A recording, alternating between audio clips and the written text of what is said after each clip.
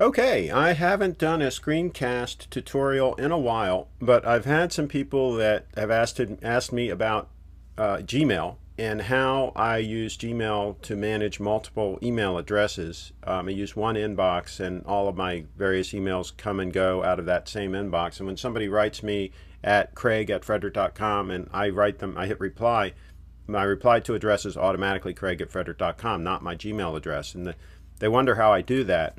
And so it's actually rather simple to set up, but you do need to know a few steps that you need to do. So I'm going to do it right now. So the first step is you go into your settings, and some of this may have changed. So I'm going to do it as live here and see. Okay, so notice we have accounts right here. I'm going to click on that. And yeah, I am in the right section. So you can see a whole bunch of email addresses listed here that are my email addresses, and it says send mail as. And then I have a whole bunch of email addresses that I can send mail as. And then I have a default email address. My default email address is cs@areaguides.com. You can make any of these your default. So what I'm going to do now is I'm going to add a new address. So I'm going to click on add another email address you own. Okay, I'm going to click on that. And the email address I'm going to put is Craig@HoopingLive. Just set this one up, hoopinglive.com. And then I am going to say next step. Then I'm going to say send through email, send through Gmail, which is what I want. And I'm going to say next step. You might not be seeing this. Well, I guess you're seeing this pop-up window in the recording. I hope you are. Okay, now I'm at a window that says send verification. And what it's going to do is it's going to send a email to Craig@hoopinglive.com, which I'm going to have to confirm that I have that email address. This is how they confirm that it's my email address and I'm not adding somebody else's. So I'm going to say send verification.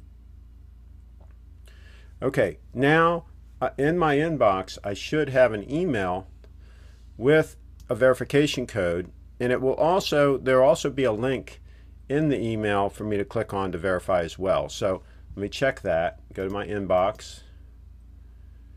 Here it is, Gmail confirmation, send mail as Craig@HoopingLive. So I'm going to click on that email,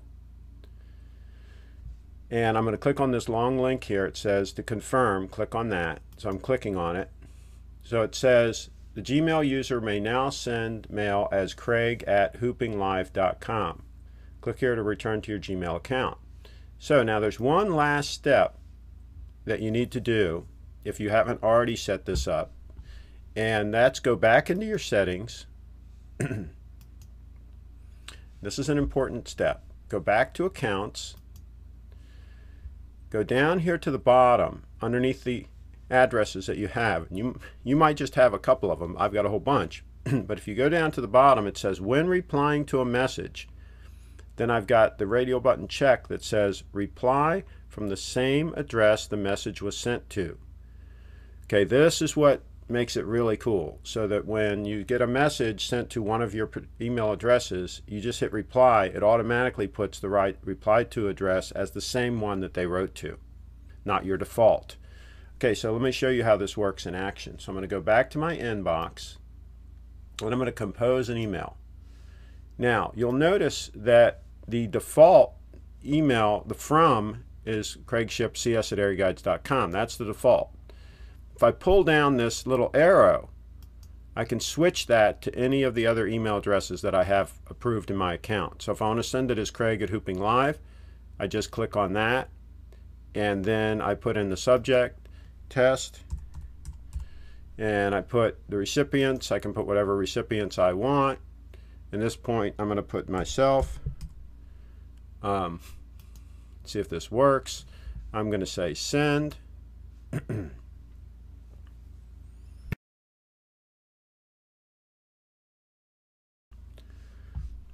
Okay, I'm going to refresh my inbox, and here's a test email.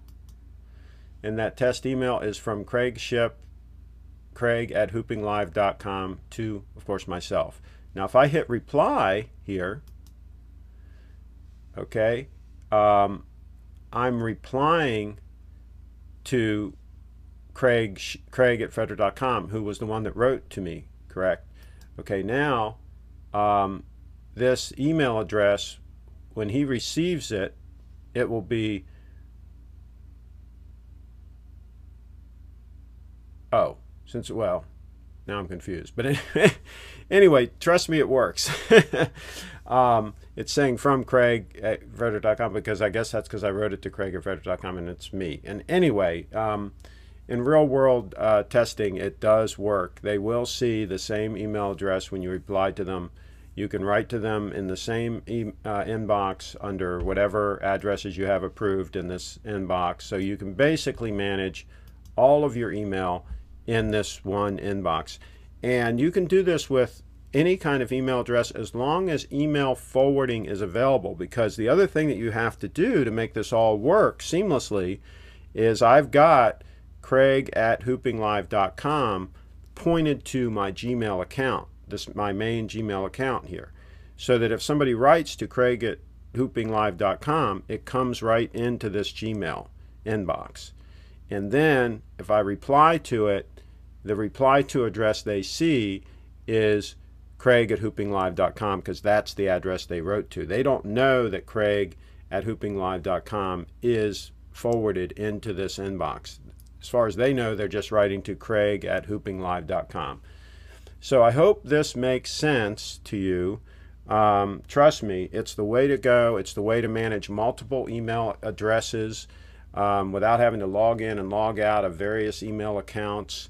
It just makes your life a whole lot easier.